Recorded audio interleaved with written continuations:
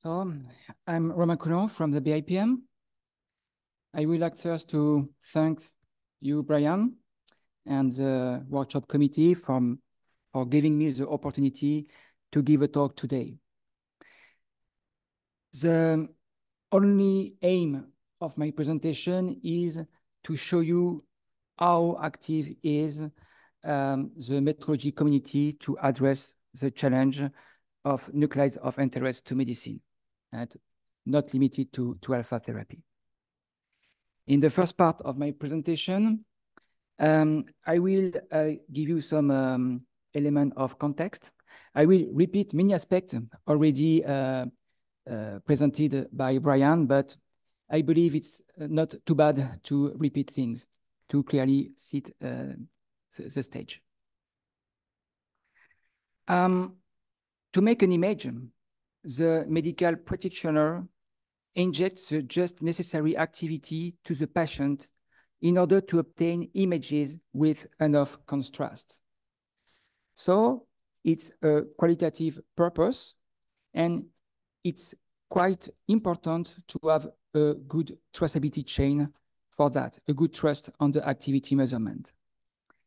If we move now to target therapy and diagnostic, here the activity injected to the patient is linked to the dose delivered to the patient tumor and metastasis.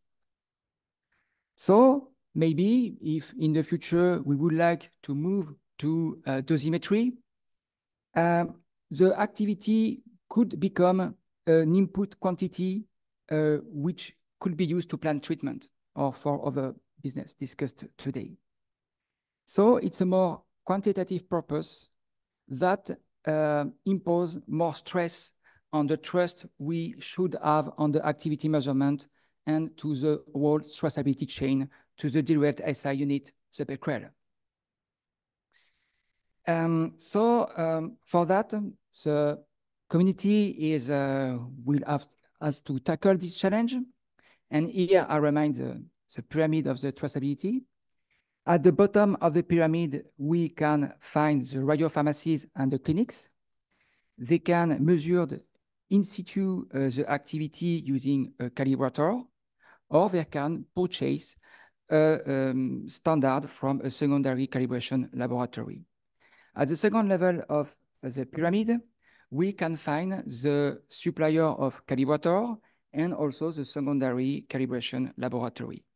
Both of them need to be traceable to a primary standard maintained by a National Metrology Institute. National Metrology Institutes have the responsibility to realize the unit becquerel. And at the top, at the international level, the BIPM, the CIPM, and the regional metrology institutes are here to coordinate this effort and to ensure that we have a good equivalence of all the becquerel that are realized around the world. And for that, key comparison is a tool to assess this. The framework under which international equivalence of measurement standard is demonstrated is the CIPM Mutual Recognition Arrangement, the CIPM MRA, signed in 1999. It gathered today 250 institutes, and key comparison is one of the manner, is maybe the most straightforward way to assess this international equivalence of measurement standard. The BIPM maintain a database in which we are publishing calibration and measurement capabilities, the CMCs. And CMCs allows for a laboratory to demonstrate its capability to realize, in our case, the becquerel, for instance, for a given medium and a given range of activity. Running a key comparison is a hard task, requiring the shipment of radioactive solution, sample preparation, and carrying out measurement with state-of-the-art technique. So to optimize the process, we have set up the measurement method matrix, the MMM, And the MMM allows for a single measurement comparison to support CMCs for several radionuclides using the same primary method with a similar or a lower level of difficulty, which means with one key comparison result, we can obtain CMCs for several radionuclides. Key comparison can be piloted by three entities. First, the BIPM through centralized services, the SIR, the CRT, and the ESIR. I will talk in detail later. The second body is the Regional Metrology Organization, so AFRIMET, IPMP, COMET, RAMET, GulfMet, and SIM. And finally, the Consultative Committee for Ionizing Radiation Section 2, which can also organize comparison through a 10-year plan for the strategic radionuclide. If you look at now on the graph here, you can see that the BIPM provide an important support to the effort of key comparison. And it's a chance we have, because it's not for every quantities that the BIPM hosts such services. And this benefit to the metrology community, but also to the end user, such as for medical application we are discussing today. So please be aware of this chance. Here in this slide, I would like to convince you of the unique interest of BIPM key comparison. In my opinion, there is two assets. These kind of comparison are centralized and continuous. They are centralized in the sense that a laboratory can send a standard to the BIPM whenever it wants with a measurement certificate. The BIPM then measures the standard in its centralized system to thereafter produce a degree of equivalence, which is published through a graph of degrees of equivalence you can see here as an illustration. And each of these points permit to a laboratory to demonstrate its capability to realize the becquerel for a given radionuclide and a given medium. A degree of equivalence is the deviation between the activity evaluated by the laboratory to the international consensus, which is a key comparison reference value, the KCRV, which is a kind of an average gathering all the results accumulated so far. And here comes the second asset of BIPM key comparison, because we have a continuous operation, which means that the KCRV is continuously refined to obtain very precise KCRV and relevant degrees of equivalence. And this is not possible for key comparison organized with other body, where the KCRV is limited, is valid for a limited period of time. Now, this is our three centralized services. The first one is the International System of Reference, called the SIR, established in 1976.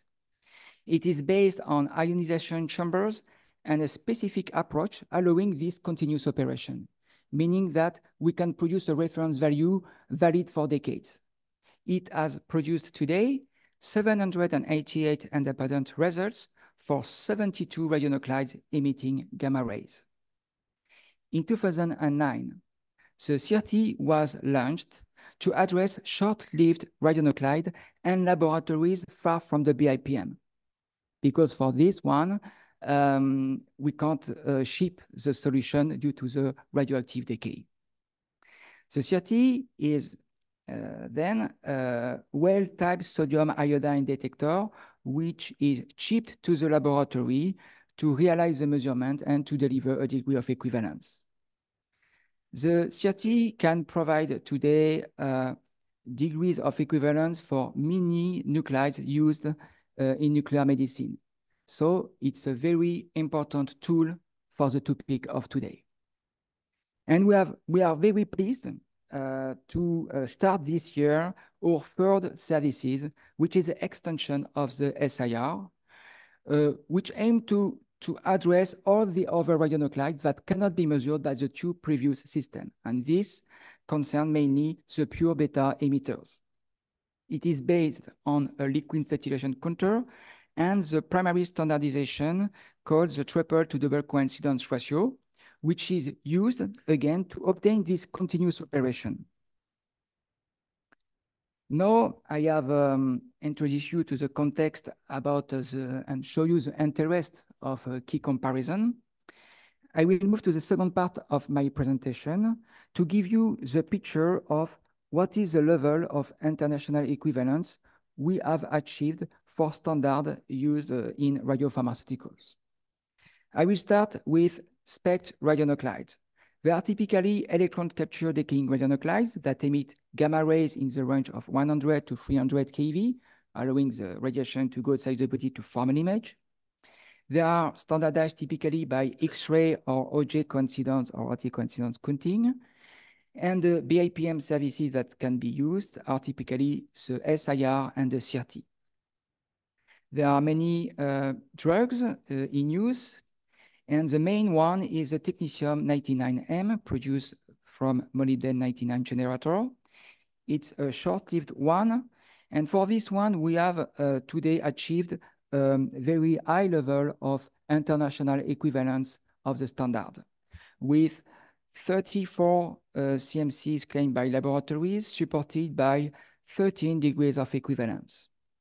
You can see on the right the plot of degrees of equivalence with the SIR results in red, obtained before 2009, and after 2009, there are all the results obtained with our transportable system, the CRT.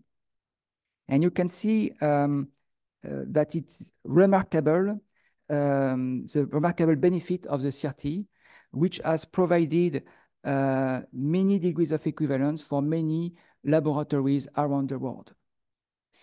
There is also a good achievement of international equivalence of the standard for the thallium-201, the gallium-67, and the indium-111, while supported by a few number of degrees of equivalence. Concerning the iodine-123, which is used to image the nervous system and, of course, the thyroid. There is today 15 CMCs claimed by laboratories, but no more degree of equivalence to support these capabilities. Because they were degrees of equivalence, but a degree of equivalence is valid for a period of 20 years. And we did new degree of equivalence today. But we will soon reestablish the demonstration of equivalence by key comparison, because there is 3 coming results that will be soonly published and 2 other planned comparison. Now, concerning PET nuclides, they are positron decaying radionuclides. They have the particularity to be all with a very short half-life below 1 day. So the CRT is particularly important for all these one. They can be standardized by beta-gamma coincidence and OT coincidence counting. On the market, we can find the fluorine-19, the copper-64, the carbon-11, and the gallium-68. For the 2 first one, the fluorine and the copper, we have achieved a good level of international equivalence of the standard, with many CMCs supported by many degrees of equivalence. On the right, you can see the plot of degrees of equivalence for these 2-1, with, again, the result obtained by the SIR result in red and the result obtained by our transportable instrument CRT in blue. Concerning the carbon-11 and the gallium-68, there are some CMCs, but no direct support from key comparison. Concerning the carbon-11, we have 1 key comparison result from the Canadian laboratory NRC, but it's not enough to produce a KCRV and a degree of equivalence, because with it, we need at least 2 results. But we will soon be able to demonstrate the equivalence of the standards, because there are 2 planned comparisons in the coming years. For all the other under investigation for PET, the iodine 124, the terbium 152, the scandium 44, the manganese 32, and many others, there are very few or no CMCs, and of course, no comparison result.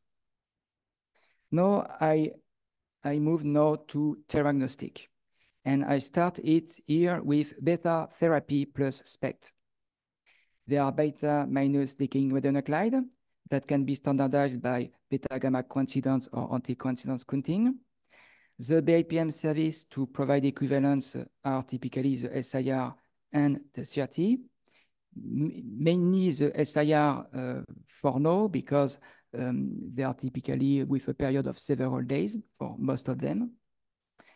In use, we can find the iodine 123 to image and treat the thyroid, the lutetium 177 to image and treat the endoendocrine tumors, and the samarium 153 to treat and image bone cancer. For the two first one, we have a good level of international equivalence with many CMCs and many degrees of equivalence.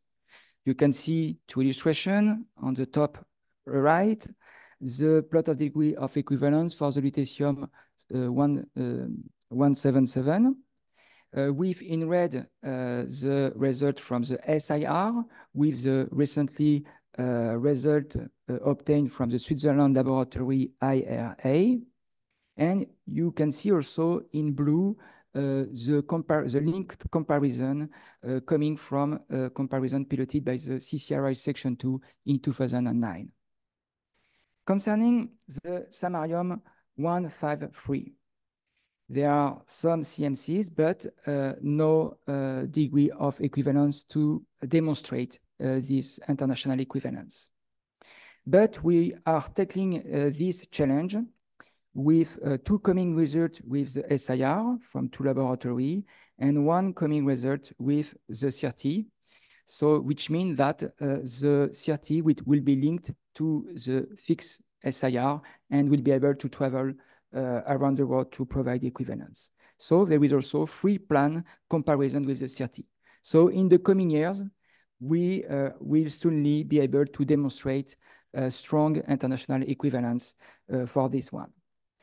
For all the other, which are the preclinical stage, concerning the silver 111, the scandium 44, the copper 67, the holmium 166, there is no CMCs or very few and no key comparison. But for the terbium 161, we have recently obtained the two first results. You can find on the plot on the bottom here, with a result from the Switzerland laboratory IRA and a result from the British laboratory NPL. Now, for alpha therapy plus image, they are by definition alpha decaying radionuclides. They can be standardized mainly by liquid scintillation counting. And the service in use at BIPM for the moment is the SIR, but if there are some short-lived ones, the CRT could be used in the future. And also probably in the future, the extended SIR could be envisaged because liquid scintillation is quite convenient for alpha emitters. In use today, we can find the radium-223 to treat and image bone metastases. And we are pleased to have recently published the 4 first degrees of equivalence for this radionuclide, this alpha therapy radionuclide. And all these points are consistent within plus minus 2%. For all the other ones, which are under investigation, the thorium-227, the astanate 211, the bismuth isotope, and the terbium 149, there is no CMCs and no key comparison results. But for the actinium-225, which is close to be used in clinic to treat many cancers such as myeloid malignancies, we have recently published the 2 first degrees of equivalence with a result from the German laboratory PTB and the Poland laboratory Polatome. And it's an isotope in which the community is very active, with one coming result, which will be soonly published, one plan comparison, and also a comparison plan to be piloted by the CCRI section 2. I will finish by Auger and beta therapy. They are electron capture or beta decaying radionuclides. They can be standardized by liquid saturation counting and model-based approach. And here, the BIPM system SIR and CRT cannot be used in the absence of X-ray or gamma rays. But our new system, the ESIR, is perfectly suitable to address this kind of nuclides.